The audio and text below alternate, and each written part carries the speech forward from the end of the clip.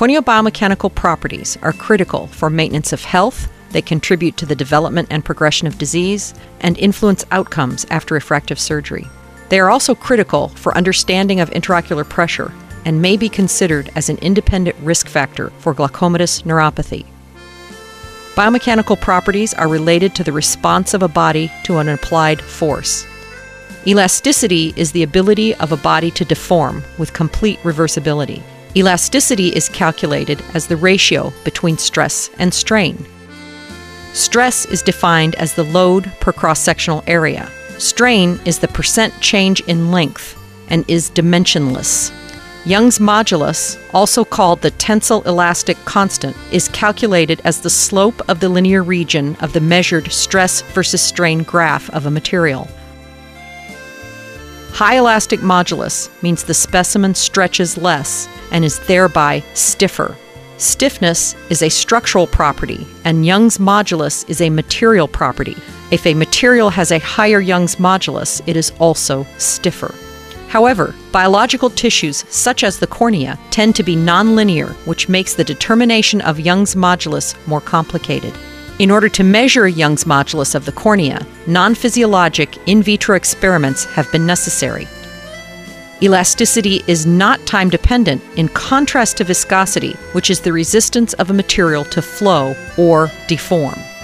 Viscoelasticity is related to the presence of both elasticity and viscosity in the same material, and therefore has a time-dependent component like viscosity. Typically, higher stiffness is associated with faster loads or higher strain rates.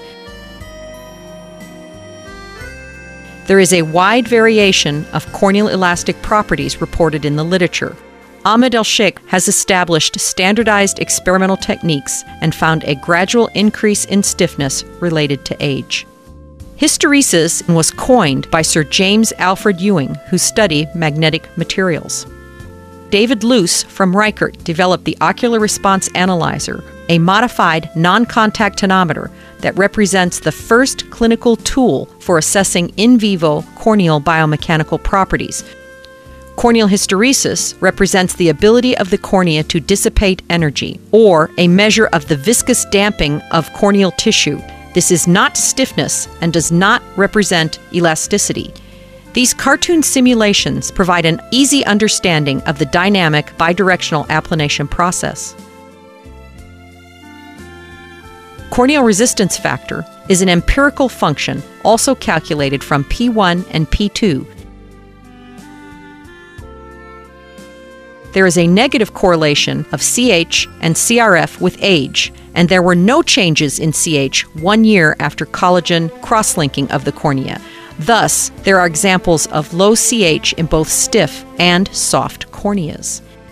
Interestingly, the study of novel parameters derived from the infrared corneal signal provide parameters that are positively correlated with age. Such parameters are related to the deformation response of the cornea, not with the applanation pressures, as in CH and CRF. The Oculus CoreViz ST is a new system that combines an ultra-high-speed Scheimpflug camera to image an 8mm horizontal meridian throughout corneal deformation during non-contact tonometry. An experiment was performed using different types of hydrophilic contact lenses mounted on a sealed, tightly controlled, pressurized water chamber. The pressure was set from 0 to 70 millimeters of mercury, with 5 millimeters of mercury intervals. The deformation amplitude, related to the stiffness of the lens in the system, was tabulated along with other variables. Each lens had a different deformation behavior. The pressure significantly influenced the deformation response. For example, if we look at the stiffest lens, tan 40 at 0 pressure, and compare with the most pliable tan 58 at higher pressure, the deformation of the latter is less due to the impact of the pressure on the deformation response. We know corneal properties influence IOP measurements. From this experiment, we can also deduce that the opposite is true. Shown here is a normal, thin cornea measured on both the CoreViz, shown at the top, and ORA, shown at the bottom. Note that the deformation is flat in shape, indicating that this cornea is relatively stiff. Shown here is a cornea with keratoconus that has similar thickness to the previous normal cornea.